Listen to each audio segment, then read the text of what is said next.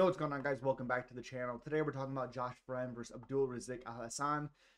Let's talk about it. Josh Fremd, 11-6. He's 2-3 in his last 5 fights on a 2-fight losing streak. Plus 125 underdog at 30 years old. He's 6'4 with a 76-inch reach.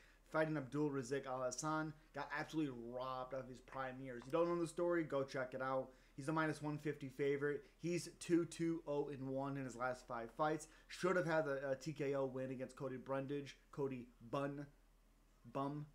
Okay. 5'10 with a 73-inch reach. Way taller. Way taller is Josh Fremd with a 3-inch reach advantage for Josh Fremd.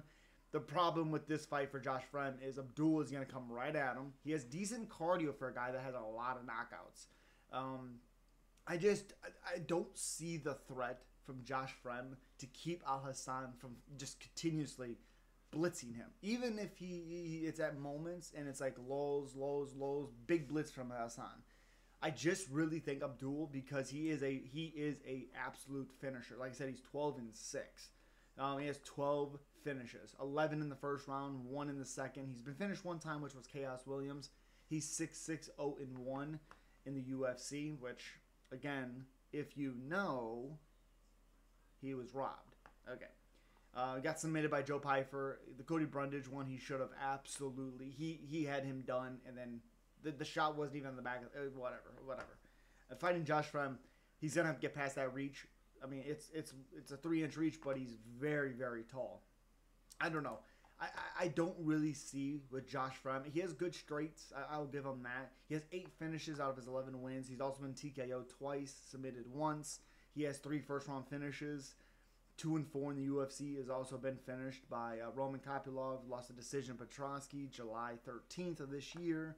I like that he's getting right back in there for sure. I just don't know what punishment he's going to be able to take from Alhassan. Now, if Alhassan can't stop the takedowns of Fremd, who doesn't have great takedowns, if he can survive the onslaught and make Alhassan work early and just continuously make him work, get him tired, then it becomes a little bit more of a closer fight for Fremd. But I just like the power, the blitz ability of Alhassan, the kicks that he has. I don't think he's head kicking Fremd. I mean, he's a lot shorter than Josh Fremd. I mean, that's what, 5'11", that's 5 inches taller is Fremd. So yeah, I like Alhassan. I like him by KO. And as always, guys, subscribe, like, comment, let me know who you're picking. As always, peace.